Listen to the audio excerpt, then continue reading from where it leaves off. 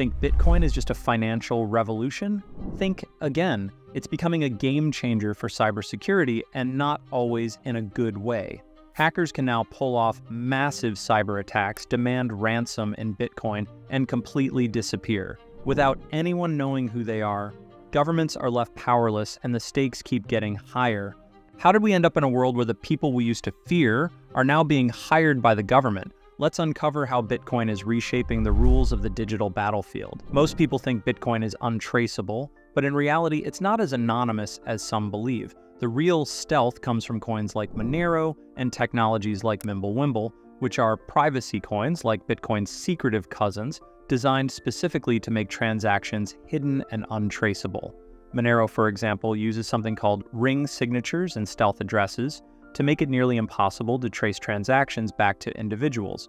This is way beyond what Bitcoin can offer in terms of privacy. Mimblewimble, on the other hand, not only hides transaction details, but also makes the blockchain smaller and faster by only storing the minimal data necessary. It's like turning a full-length novel into a tweet, super efficient and almost invisible. What's wild is that the kind of privacy once reserved for national governments conducting covert operations is now available to anyone. Monero has become the go-to currency for anyone wanting to conduct untraceable transactions. Even everyday people can now have a level of financial privacy that governments used to control exclusively. The power balance has shifted, and that's something no one saw coming. But with this power shift comes a dark side. Privacy coins are a dream come true for hackers and bad actors. Take the Indodax exchange hack. Hackers stole $22 million, and because of Monero and similar technologies, tracking them down is next to impossible. Even more terrifying was the WazirX hack, where over $230 million was siphoned off. Hackers laundered that money through Tornado Cash, a mixing service that scrambles funds across multiple wallets, making it nearly impossible to trace. By the way, if you want to learn how to defend against these attacks, book a call with us or join the CryptoVagabonds Academy today. And it doesn't stop at stealing funds. They're using these tools not just for everyday cybercrime, but to launch major attacks on critical infrastructure, hitting things like power grids, water systems, and even hospitals, and demanding ransom in untraceable currencies. Just imagine a hacker shutting down a hospital's operations and asking for Monero in return. You could pay them, and no one would ever know who they are or where the money went. It's a whole new level of cyber extortion. The digital battlefield is evolving faster than anyone expected, and governments are struggling to keep up. In fact, some governments have started to rely on the very same privacy technologies for covert transactions.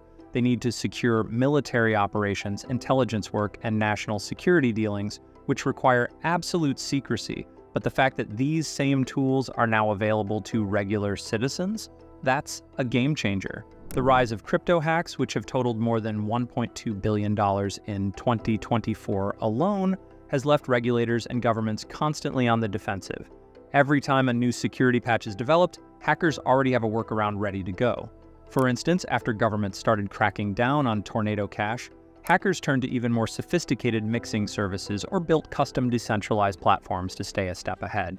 These vulnerabilities are widespread. From DeFi exploits during code upgrades to traditional CeFi hacks, it's clear that no one is safe. Hackers are using everything from flash loans to fake smart contracts, and these attacks are getting harder to defend against. It's not just about the stolen funds anymore, it's about maintaining trust in the entire system. The real kicker? Governments are having to rethink national defense. Just like the invention of airplanes gave rise to air forces, the rise of digital assets is pushing nations toward creating cyber armies. Countries like the US, Russia, and China are already developing state-backed hacker units. This isn't sci-fi, it's happening right now. Hackers aren't working with outdated equipment. They're using advanced tech to stay ahead. Let's talk about the OMG cable. It looks like your standard iPhone charging cable, but it's anything but innocent. With just $200, a hacker can plant this cable in your office or home, and it can remotely control your device. This tool can steal passwords, inject malware, and compromise systems without anyone knowing it's even happening. On the other hand, governments pay up to $20,000 for similar equipment because they have to go through official channels and meet regulatory standards. Why is it so cheap for hackers? Well, they don't need to follow rules or go through procurement processes. They can build these tools with off-the-shelf parts, sometimes even reverse engineering government-issued tech.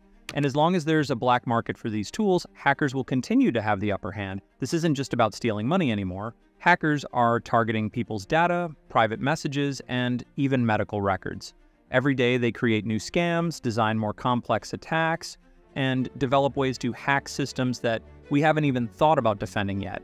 It's like an arms race, but one where the criminals are always one step ahead. If you think this is the future, guess again. It's the present. Bitcoin and blockchain aren't just disrupting finance, they're changing the entire landscape of cybersecurity.